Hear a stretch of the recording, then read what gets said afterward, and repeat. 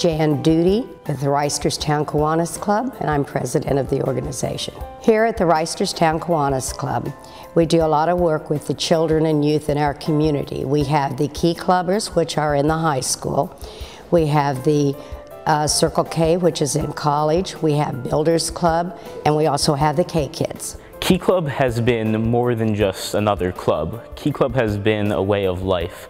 I've learned more about myself than I ever thought I would have in high school.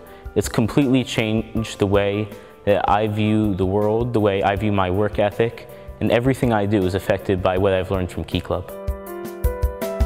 Our main way is we do funnel cakes, and we do those basically from April till about September. We do 1 or 2 a month at a minimum usually.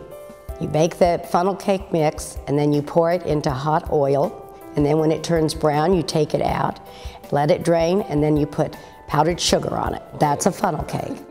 Reisterstown Kiwanis Club, something where people that live in the community can organize together as one group, and you can always accomplish more in numbers than you can just by being one person to do something. And Kiwanis affords you that opportunity.